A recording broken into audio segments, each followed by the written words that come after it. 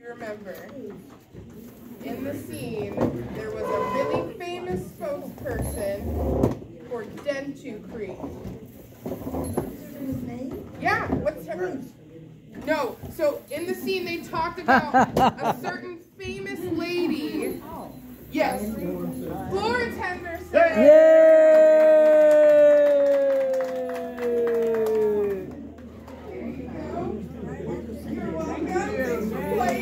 Okay, and then one more.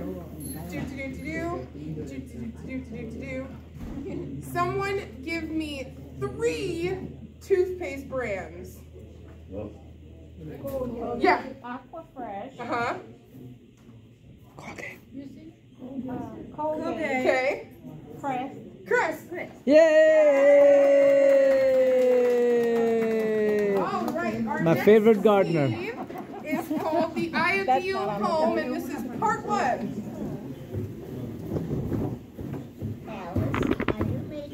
Can you move a little bit that way so I can film them properly? Yeah, there you go. Well, Alice, I have not had too many good chances of looking. Thank you. I've looked in different places every day, but I haven't found the right one. Well, what have you been looking for, Bertha? Apartments, singles, condos? Oh, no. I've decided apartments are too small, and single houses are just so expensive. And condos, oh, they're expensive too. Have you considered boarding in a private home? No, I want my privacy. What part of the country are you looking of? The South, the West? Well, I'll tell you, the South, honestly, it has too many hurricanes. And the West, well, you know where the West is and what's under the ground there. Earthquakes. Well, small towns? Big cities? Oh, there's not too much to do in small towns. And cities, ooh, some cities have so much crime. Well, this is easy, Bertha. You're a woman who knows what she wants and likes. Why not write down what you want and work from that angle? You know, that's a super idea, Alice, super. I think I've got in mind what a kind of home would make me real happy, and I want to sing about it. So you come and sing with me now. Oh, give me a home where the buffalo where the deer and the antelope play, Where seldom is heard a discouraging word, and the skies are not cloudy all day. home on the range, where the deer and the antelope play, where seldom is heard a discouraging word, and the skies are not cloudy all day. Yay!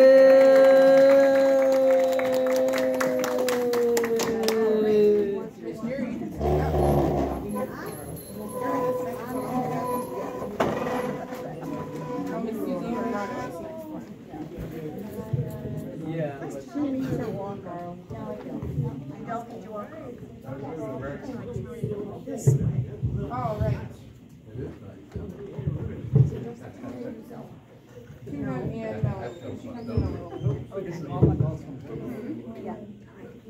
All right, this next scene is called All My Gallstones, and it is I will let Bruce announce it, because he is the announcer for this one. I'm the announcer, and now, another episode of America's favorite senior soap opera, All My Gallstones. Take it away, team. Hello, I'm Dr. Einstein, Dr. Frankenstein. So tell me, what seems to be the problem? I was kind of hoping you would tell me. What I mean is, what is your complaint? Oh, well, let's see. I do have a neighbor who has a dog and he barks all the time. Some TV shows I really don't like. And that Metamucil doesn't work. And people who don't share cough drops. If I have a cough, I want someone to share a cough drop with me. I hate them. I guess I'm not being clear. What brought you here today? My husband, he's out in the waiting room. Do you want me to go get him? No, I mean, not right now. Look, Mrs. Jackie, Mrs. Hammer. What's her first name, Mrs. Hammer? Jackie. It's Jackie Hammer. Jackie Hammer? Uh-huh. I used to work in construction. I see. What did you do? I operated a jackhammer. Of course. And you no longer do that? No, I had to really quit. Well, why is that? Well, I'll tell you, I just started shaking all the time. Running a jackhammer? Yeah, I guess I was allergic to it or something. Jackie, this is Nurse Sally Manella. Hi. Nurse Sally Manella, would you take Jackie's temperature, please? I'd rather she didn't. I'm a bit chilly as it is. Oh, no, Jackie, no. I'm not taking anything. I'm going to give you a checkup to see what your temperature is. Oh, all right. Oh, now. No thanks. I'm not hungry. I'm not eating you, Jackie. I'm just trying to check your temperature. Here she goes again, doctor. Taking again. She's always taking. Checking, Jackie. I'm going to check your temperature so Dr. Einstein can figure out what's wrong with you. But there's nothing wrong with me. What are you doing here then? Well, I just came to be with my husband. He's the one with the appointment, not me. I don't get it. If your husband has the appointment, why did you come into the examination room? This is the examination room? I thought it was a bathroom. Tune in next time when Jackhammer says, Dr. Einstein, I think I have a tickle in my throat. How do you know, Jackie? Well, I keep wanting to laugh, but so far nothing's been funny. next time in All Americans Senior Soap Operas, when you'll hear from the Gulf, Mr. My Gulf. Thank you. All right, so our next one is Deborah. You guys are up. Yeah, so I want to bring up that we have a special treat here today. We have Paul and the D Show. They're coming in directly for us right after your Yes, couple we'll do prizes our still. more prizes. Okay, so,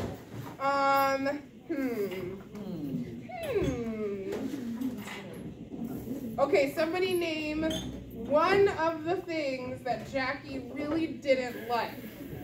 Yes. Metamucil! Yay! Thank you. Okay, and then,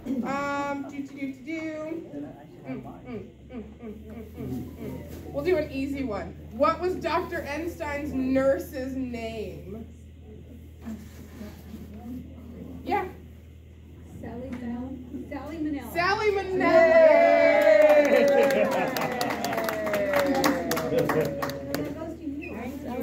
Yay!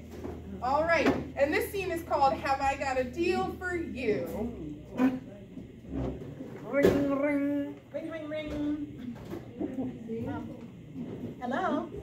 Hello, may I speak to Mrs. Muriel Savvy, please? Who's calling, please? My name is Bernie Deviously, and I represent a Too Good to Be True company.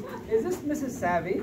Yes, I'm Mrs. Savvy. How may I help you? Mrs. Savvy, this is your lucky day. Have I got a deal for you? Oh, is that so? And what are you selling, Mr. Deviously? I'm not selling anything. I'm just giving you an opportunity of a lifetime. Okay, I'll bite. Just what sort of opportunity would that be? Mrs. Savvy, my company wants to offer you, free of charge, for a limited time only, a trial offer in your own home of our universal geyser. And what, pray tell, is a universal geyser? I'm so glad you asked that question, Mrs. Savvy.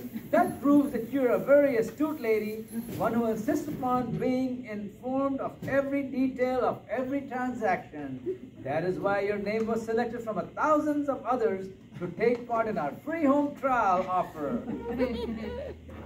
Okay, I've already asked what it is. Are you going to answer the question? What is a universal geyser? A universal geyser is just about the most brilliant invention you'll ever encounter. It's the only product you'll ever need to complete your collection of gadgets in your home. I'm beginning to feel like a broken record, Mr. Devious Lady.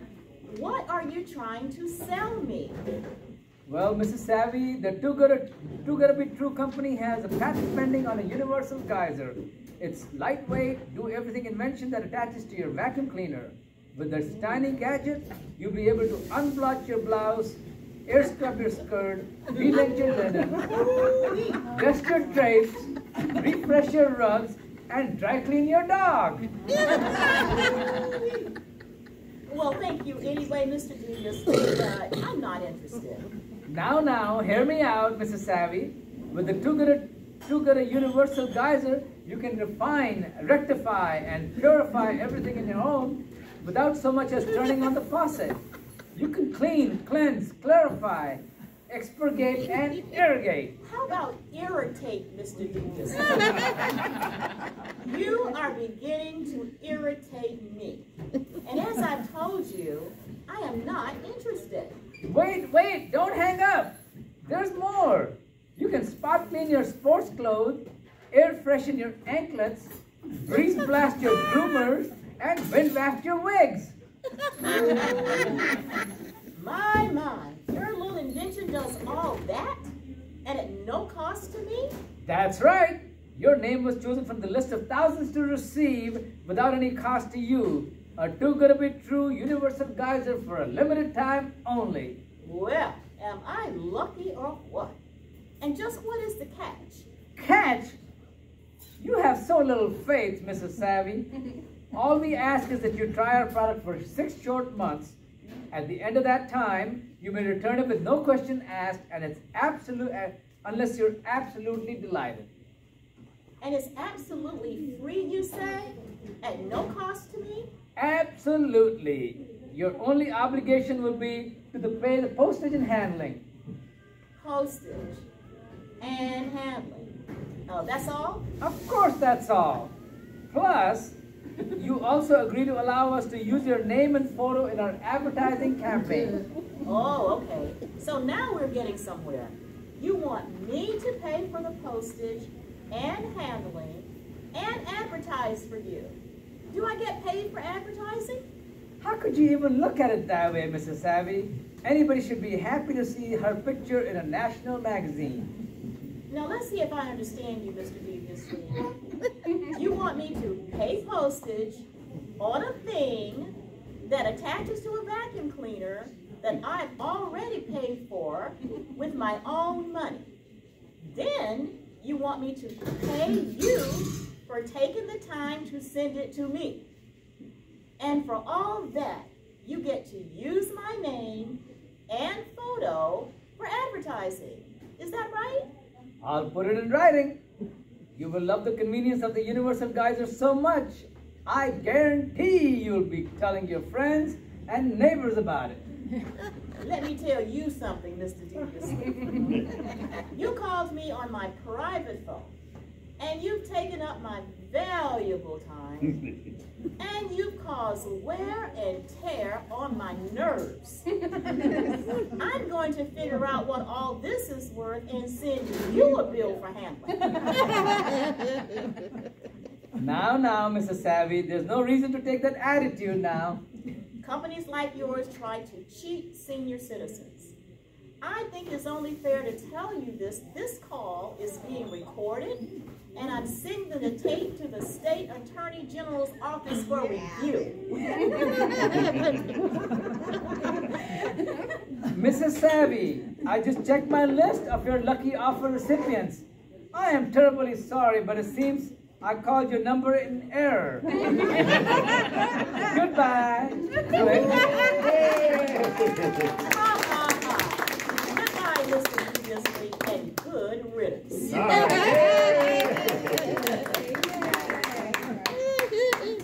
All right, and our next scene, oh, nope, that's after the last one, is called The Ideal Home Part 2. We're going to hear about Alice and Bertha, whether Bertha got her home on the range. And then after that, we got one more.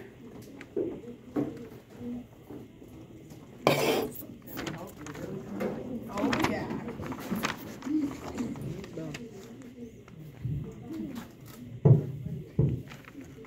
Tell me, Bertha, did you look at any houses out on the range like you said you wanted? I sure did.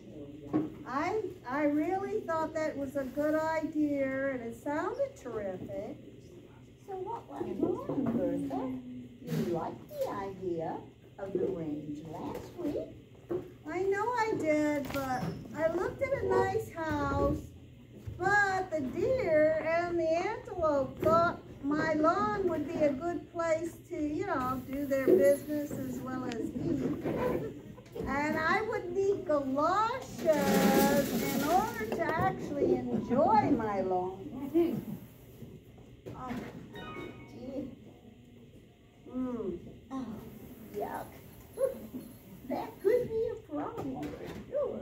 Well, and not only that, but this house was so isolated, I didn't hear a discouraging word. I didn't hear anything.